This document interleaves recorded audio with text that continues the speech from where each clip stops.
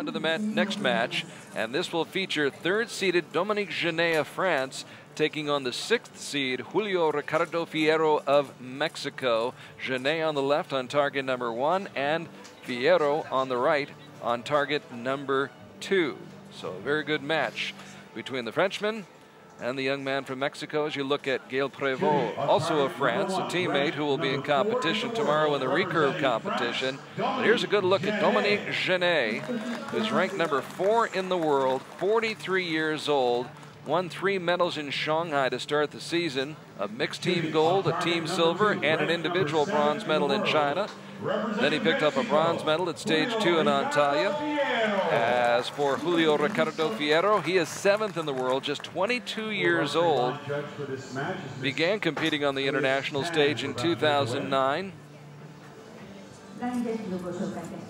He was telling me just yesterday that he's really proud that he's only the 3rd Latin American compound man to make it to the World Cup final, and he was really proud to be here. This spring, he started off the season strong. He reached the gold medal match in Shanghai, but he had to face Rio Wild in that match. And Rio, who of course has been on a roll, and we'll talk about that more. We will. As the day progresses, but good experience for Julio Ricardo Fierro in Shanghai earlier this year, and we'll see if that stands him in good stead against Dominique Genet of France as the sun comes out here in Tokyo. And a 9 for Genet.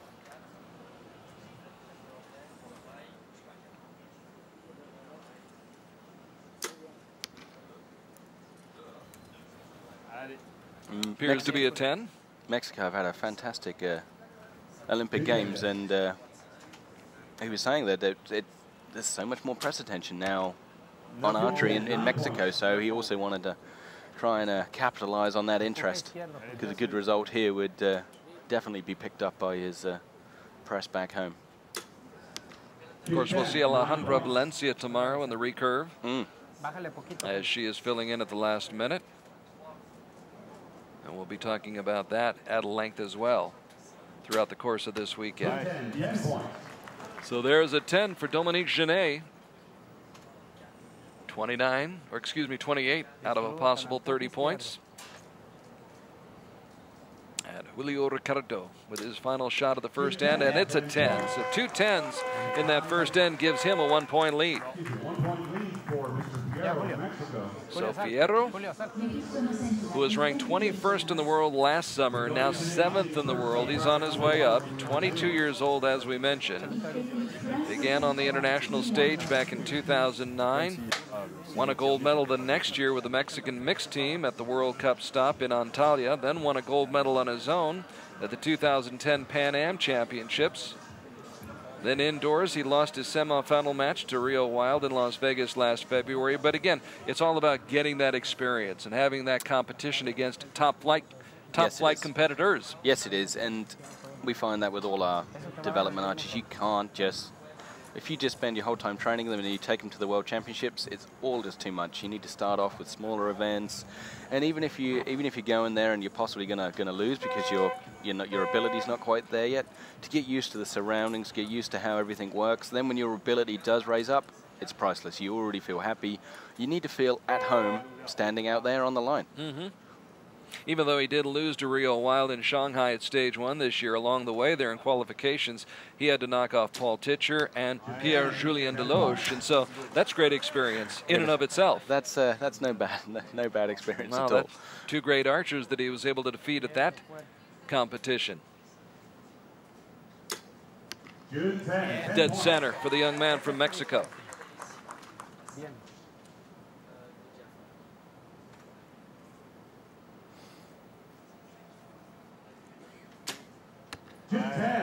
Same could be said for Genet. Yeah, this is the type of form I expected.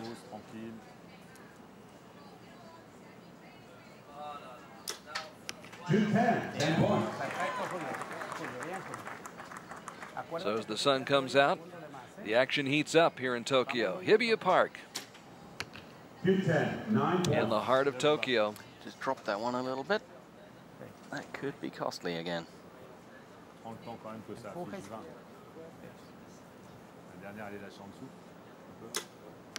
Great. So 3 straight 10s in this end, and that's 4 straight 10s overall. In fact, of the 6 shots that Fierro has taken, only 1 has been outside the center ring, which accounts for his lead at this point in the match. That's why he's here. No one's here on luck. So 57 out of a possible 60 points for Dominique Genet.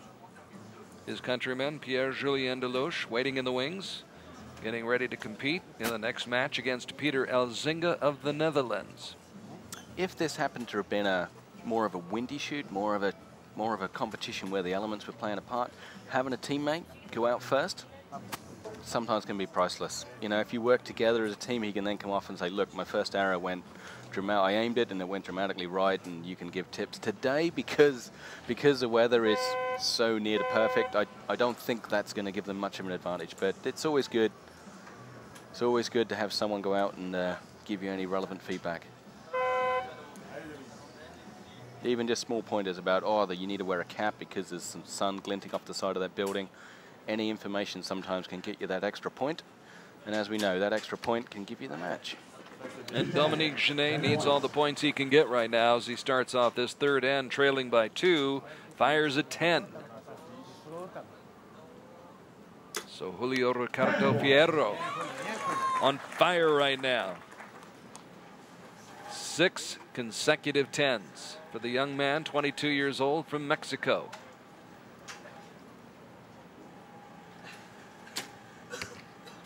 And that will not help Dominique Genet's chances at all. And 8. No.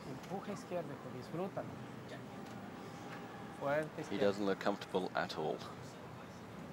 Not when the man he's matched up again is shooting nothing but 10s. Yeah, he looks pretty comfortable, I think. He is dialed in.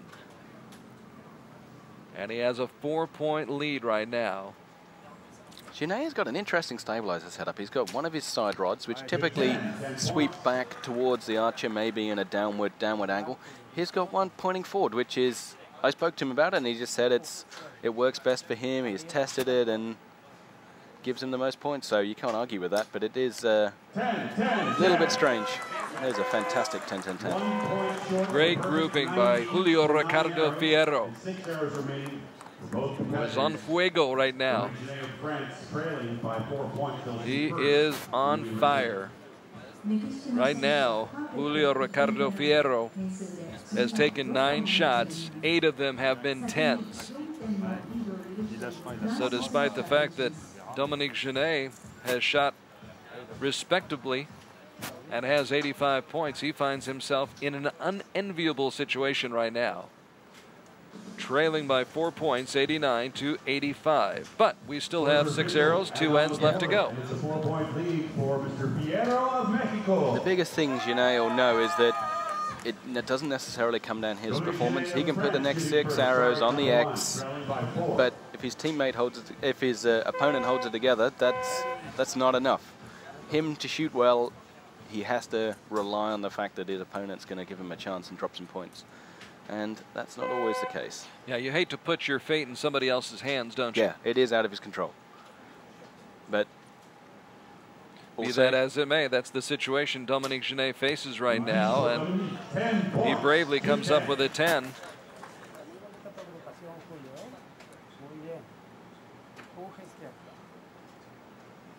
His flags on the target are hardly. It is raining 10s right now for Julio Ricardo. It may look like a sunny day.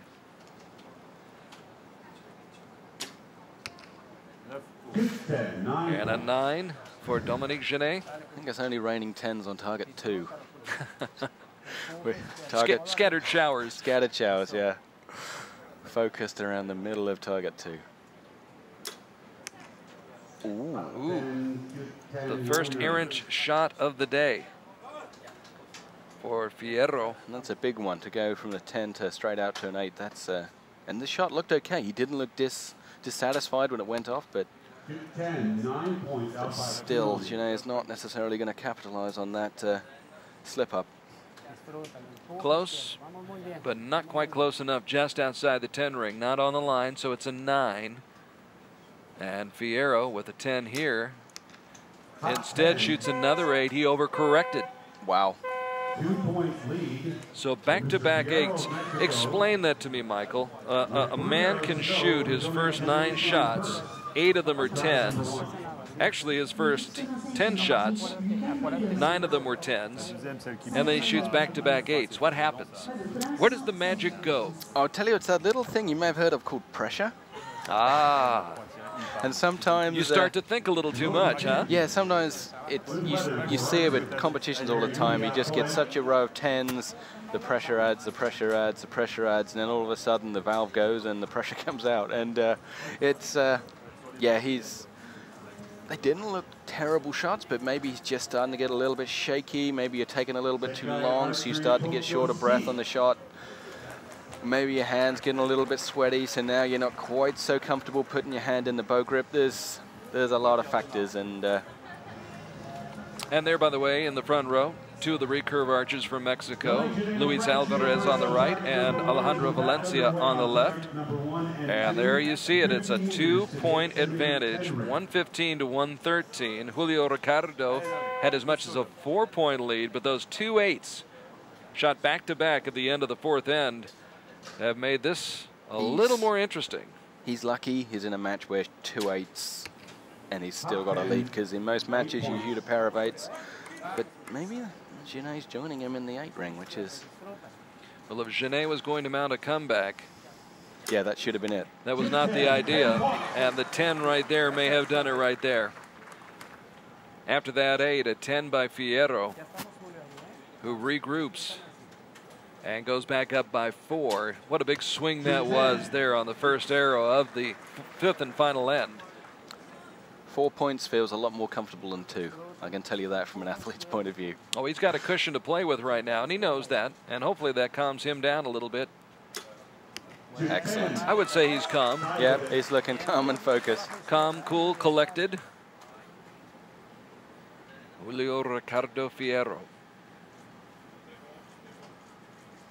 who is 1 shot away from going on to the semifinals despite that 10 by Dominique Genet. Finishes in a 10. Finishing with 2 10s, in fact, that'll make you feel a little bit better about his performance, but he knows he can do more. And the 9 will not hurt. Julio Ricardo Fierro, who had a cushion to play with, and he ends up winning by 3 points, 144 to 141. And it was that string of 10s through the first, I'd say 3 ends that really made the difference. He went up 29-28, Fierro did, after the first end, led by 2 after the second end, 4 after the third end, fired 2 back-to-back 8s in the 4th end that narrowed the gap to 2 points, but he holds on and wins by 3, 144 to 141. So Dominique Genet's work is done here in Tokyo. Sadly, yes.